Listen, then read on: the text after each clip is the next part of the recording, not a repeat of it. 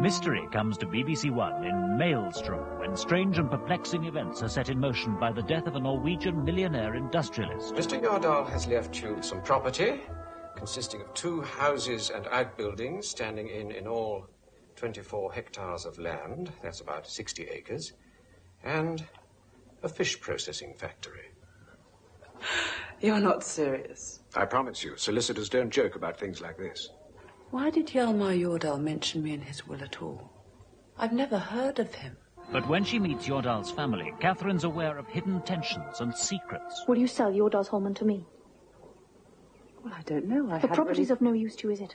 And I will give you a very good price. More than it is worth, even. Oh, no, I wouldn't... It's very important to me that Yordal's Holman stays in the family. I didn't realise this was your family home. This was never my home. Nor Ingrid's. A strange and enigmatic story. Maelstrom, coming soon to BBC1. Now on BBC1, Cliff Mitchell-Moore, Anne Gregg and John Carter have some more ideas to help you plan your holiday.